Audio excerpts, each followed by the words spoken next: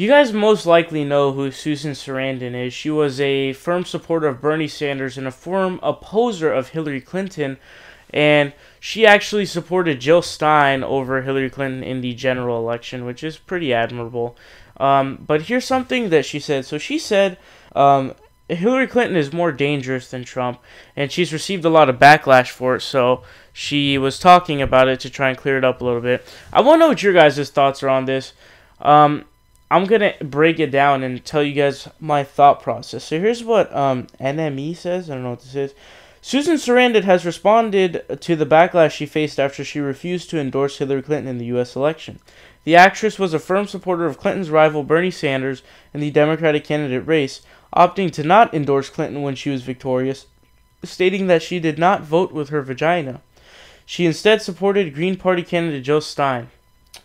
Having previously called Clinton more dangerous than Trump, Susan Sarandon has now defended herself in an interview with The Guardian. I have had a huge amount of backlash, she said. There's been a really strong blame for a lot of things that are obviously not my fault.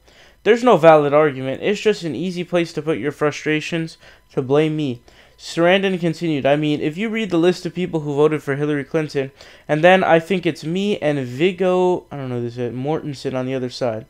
You'd have to be delusional to actually think that Beyonce and Jay-Z and George Clooney and Julia Roberts and Meryl Streep and the list goes on were actually overpowered by the two of us. So, here's what's interesting, okay, because this is a common argument. Here's the problem, okay. Is Clinton more dangerous than Trump? It's possible. So it'd be like one of those half-true markers on the PolitiFact thing.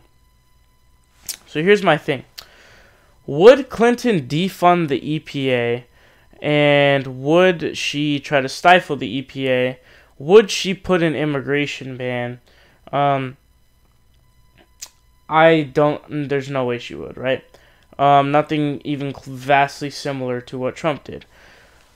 But what my problem is with that is that the reason that this has failed in the court system is because of Trump's stupid rhetoric towards the courts and saying these judges and justices are just idiots and defaming them and trying to degrade them.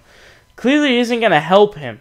So what I'm saying is that Trump is really bad right now. He's being his approval is so low because people lash out at what he does.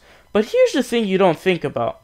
Barack Obama did a lot of similar things during his presidency. He was pushing the TPP so quickly, he waited last minute to stop the DAPL. He didn't prosecute any Wall Street bankers. He continued the Iraq War. He dropped more bombs than George Bush. Nobody criticized his drone strikes. His drone strikes had killed many civilians, which in my opinion, and I'm pretty sure an expert would most likely agree, that is counterintuitive to a plan to stop terrorism, because if you kill someone's family member, they are more obliged to say, you're the enemy, and I'm going to come after you, because who killed their family member? They did. But here's my point. Hillary Clinton she almost literally put a Wall Street executive as her vice president. She would have filled her cabinet with Goldman Sachs, Wall Street bankers, every powerful person you could think of. It would have easily exceeded Trump's the money net worth of the whole cabinet. It would have easily been the most richest ever, and Clinton corporatists would probably praise it. But here's the point. Nobody would be criticizing her for that.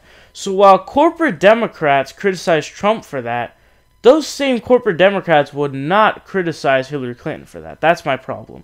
Another problem.